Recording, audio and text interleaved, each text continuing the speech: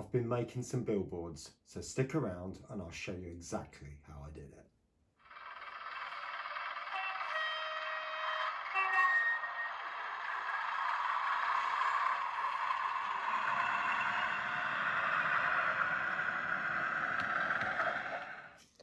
Well, good afternoon everyone and welcome back to Piccadilly Sidings. So as you've heard in the introduction, this video is all about making those billboards. There are two of them and I'll explain that in a bit. Now they are completely scratch built. So I'm going to take you over to Tinkercad, give a very brief outline of what I was putting together, and then we'll go and actually do it. All right, speak to you soon. Right, welcome back. Here we are at Tinkercad again, ready to 3D print. So all I've done is literally just use these tools down the side to create each of the different items. Now, this is just a flat plane with a rectangular prism running all the way around the outside. And then the same with these. And you literally combine them using these tools at the top here. Okay, so we've got the railings over there, and we've got the structural supports for these boards at the bottom. Hopefully you can see that they are individual boards, one after the other. Okay, and then it's a case of creating one of those boards and then duplicating them by copy paste, and then you just put this structure over the top and again just join it together using these tools at the top here. Okay, that's pretty much it. Now, if you're reasonably computer minded, it shouldn't be that difficult, to be honest with you. However, I know there's a number of people out there who wouldn't want to touch a computer to save their life, and I fully understand that, and obviously that's down to each individual. But there's nothing to say you can't make it out of this stuff, which is just square shaped rod, plasticard. So everything here could be made out of this type of stuff. Obviously different sizes and different lengths and all the rest of it, but there's no reason why you can't actually just cut the pieces and glue them all together using something like this glue coming in. All right, that's the glue I've got. There are many, many others out there. So let's go to the workbench now and I'll start showing you how I put this together. Welcome back. So you can see in front of you, this is the latest thing that I've been printing on the 3D printer. And I'm learning that the less you print in one go, there is a greater chance of that item succeeding. Because if you go from one item to another, you tend to get more stringing going from that. And then the printer catches it as it goes, and then you end up pulling bits off the bed, and it just creates a big mess. So it's better to try and print things individually. That's what I'm finding on my setup. So I'm just going to start gluing this together. So obviously I've got the actual board itself, the stand, that is the platform that somebody would stand on. I've got the supports for that, and then there's obviously a railing. That railing I obviously did flat, and then whilst the bed was hot, I had to sort of peel it up and then sort of bend it up, and I had to hold this flat against the hot bed just to flatten it out, because obviously it wanted to move. But I think that's acceptable for, you know, it's not perfect, but it'll certainly do what I want it to do. So anyway, I'm going to start putting this together. I'm not going to spend ages doing this, as you can appreciate. Just a bit of glue, putting the different parts together, trying to get this so it's lined up with the top edge of that horizontal, but also centrally this way as well. I think that's pretty much there. Just a little bit, just along the top there. And then it can glue to the bottom of the board as well. That's what I'm thinking. Now for these vertical pieces, which I'm going to put a bit of glue just down here. This piece hasn't quite stuck yet. A piece of glue there, and that sits in there like that.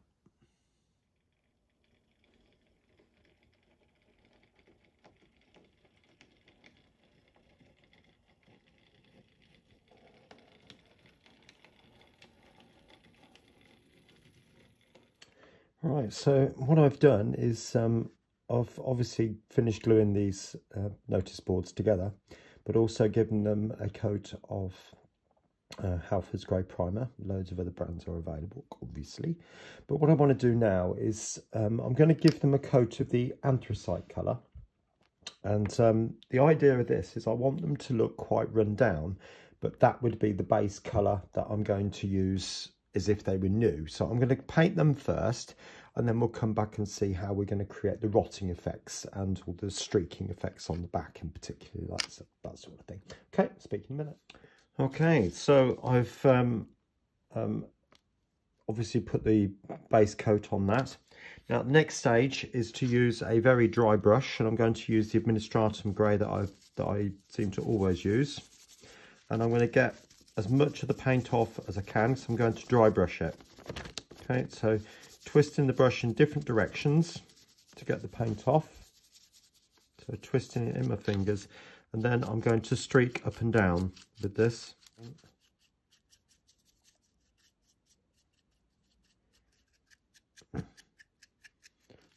Like that. To choose some of these two colours. Now, I do use these same colours for rust, but it's a slightly different approach in the sense that this is going to be put on very sparingly, different places, and I'm literally just going to streak it up and down.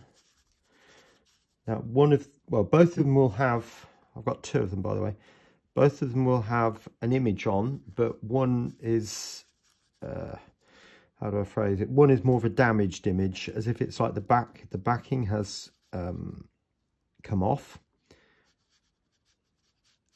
So again, it's just a little bit. I'm just going to dab it on around. Okay, right, now for the white.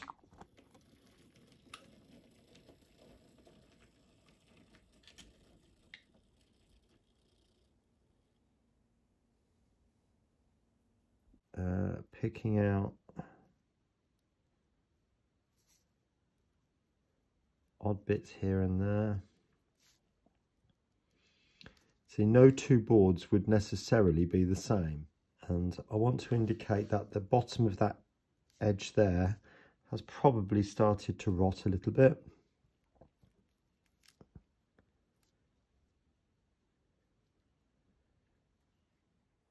Right, another thing which I hadn't done and I should have is to indicate parts of the board which are sort of starting to peel off. So I'm literally just going to dab on some colour and dab it on. Created a line across the top of the area that I'm going to indicate. And just doing it randomly. I'm only doing it on the actual board itself.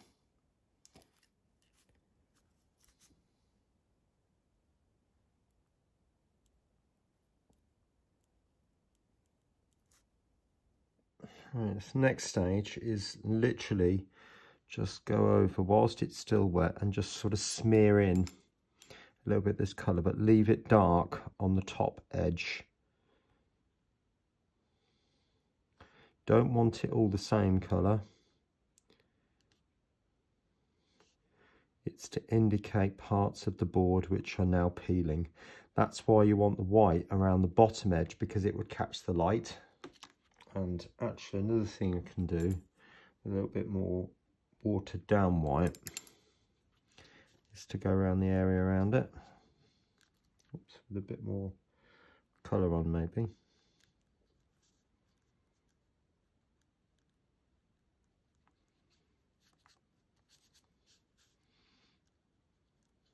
Just sort of whiten up the areas. See, in painting, if you want something to look, something to have a contrast, you make extremes of light and dark next to each other. So if you've got something light and you want it to stand out, you make the area around it dark. Right. Now we've got, this is dried off now, and I'm going to use a fine liner pen. Lots of brands are available, and this one just happens to be 0.05. So what I'm going to do is just draw the tiniest of lines around the tops, and then we'll blend them back in a bit. Hopefully you can see the effect there. What I don't want is hard black lines.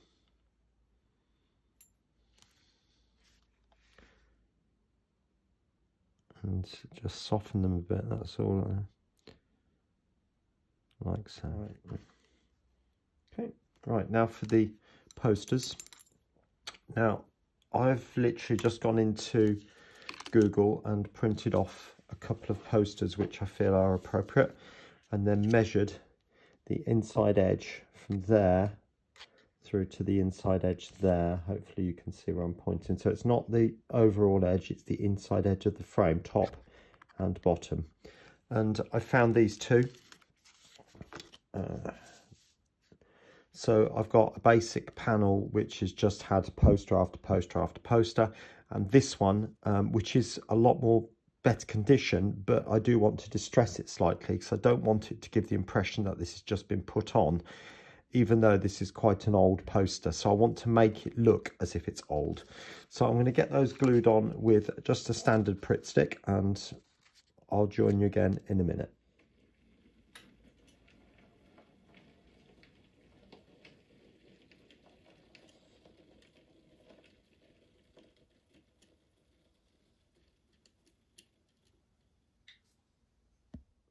Right, so that one's pretty much done.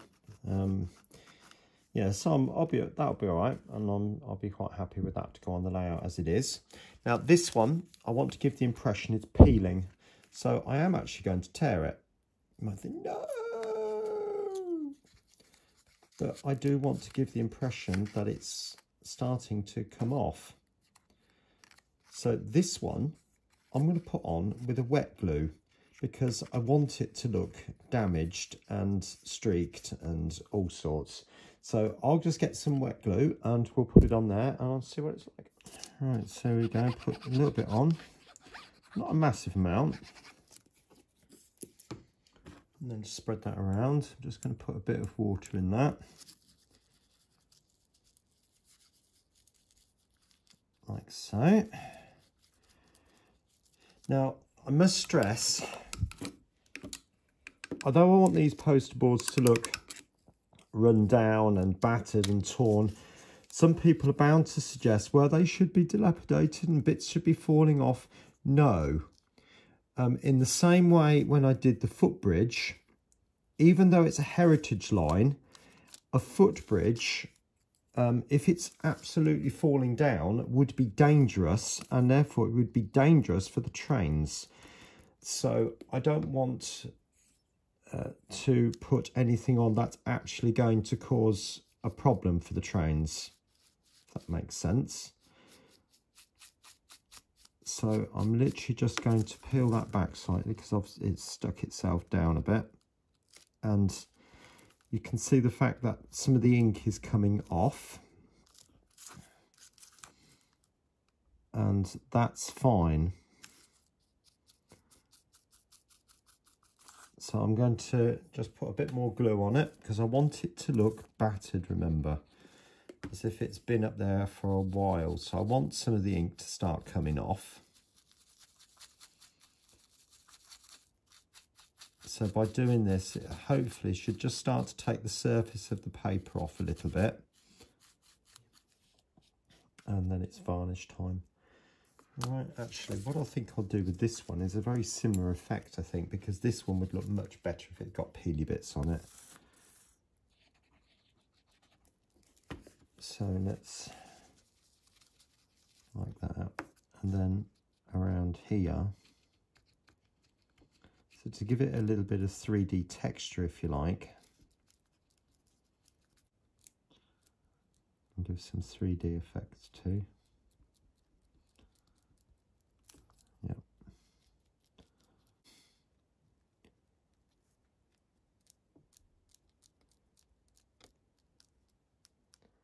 That will look a lot better once it's dry. So I'll show you that in a minute. Right, moving on to the railings. Now, I printed this off with the idea of just sticking it on as it is. rusting it up and making it look dilapidated and broken in certain places. But to be honest with you, it's too thick. It doesn't look quite right. So what I'm going to do is give it a bit of a key, just rough it up a bit on both sides like that, because the 3D printer has got a glass bed on it, and it leaves the plastic ultra shiny, which is great if that's what you're after. But if you're going to paint something, it's not always the easiest thing to do. So right, I've taken that bit off now, and I'm going to remove the bottom part of the railing like so, like that. I'm not too worried about the vertical posts, but it's the actual horizontal rail that I'm a little bit concerned about being a bit too thick. So I'm going to take my ruler, place it over the top, and then just press under. Hopefully you can see what I'm doing, but I'm literally just going to take the slightest slither off it. So I'm pressing now for dear life, just to take the top side off. And if it goes a bit thin and thick, I'm reeling out that first. So that's come out fine, like that. Okay. And what I can do then is break it in certain places and then twist it up like that. And the other side would be drooping down a little bit, and sort of like so. Pick the other two up like that. So hopefully that makes some sense. So I'll do the same as I did, like I said, with this one to these, and then we'll look at sticking them onto the actual panels. Right, so that's all dried now. Quite happy with it. It's got a couple of shiny bits on this one, but I'm really not that worried by it. I think it'll be absolutely fine. I'll show you the other one when it's on the layout, but if you look carefully you can see it's quite textured, and that's the kind of look I was after really, so that as it's all become quite windswept and battered over the years, and then the paper starts to come off and it's sort of giving that worn look. Now I'm going to start gluing these on. I'm going to use the Yoo-hoo glue for that, because this one is a gel. So I'm going to put a bit just like that, a bit just on there, like that, like that. So I will get the other one glued on, and then the next time you see it will be on the layout itself. All right, I'll speak in a bit.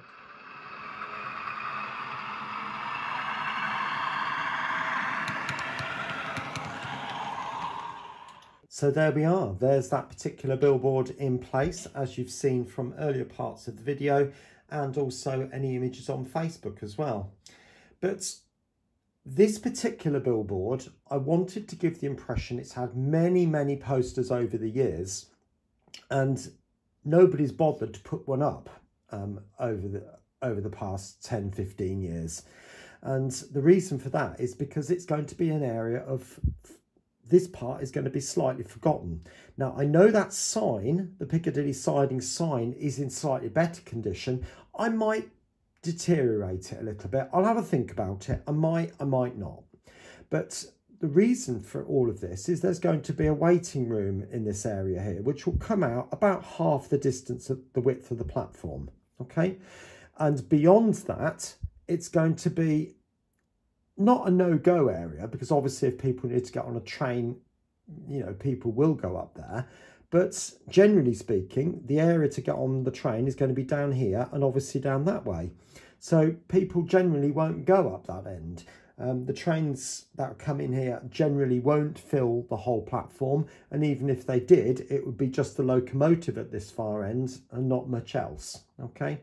So I want to give it the impression that it's actually just forgotten.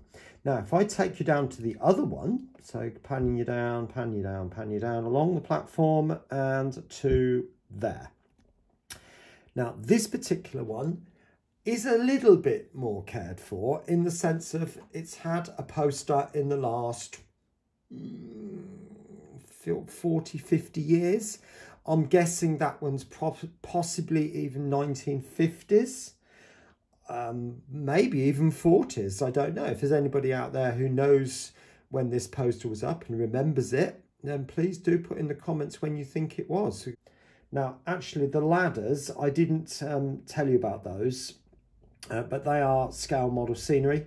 And it was just easier to use that, as I'd already got some, than try and 3D print, because I'd obviously have to go in there, build it in Tinkercad and then print it off, whereas I'd already got the ladders, so it's just as easy to do that. Okay, I'll just pan you out so you can see roughly where that is. But as you can see now, when you walk onto the platform down the path here, you'd immediately come into contact with that particular sign, and it would just give you the sort of heritage feel, even though the station's quite battered and bruised, if you like. Anyway, I'm going to leave the video there, and so I hope you've enjoyed it and seeing how to go about building these particular billboards. What I might do in the next few days is I might make these litter bins a little bit bigger, because I'm looking at them thinking they are a tad small, so I might just increase those by a few millimeters. So we'll leave it there, and the top video is going to be all about the Steam Gala and the few bits and bobs that ended up on the layout from the last video. And the second video that's going to appear on your screen, I think let's have a reminder of the nightmare of building these signals.